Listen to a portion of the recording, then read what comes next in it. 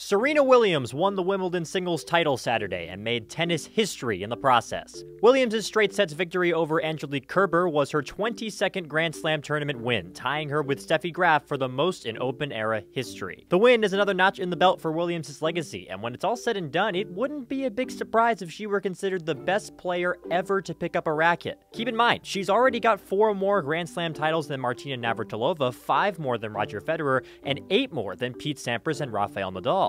And even though she's now 34, Serena isn't done yet. She'll be looking to break Graf's record when the US Open gets underway in August. For Newsy, I'm Carter Woodeel.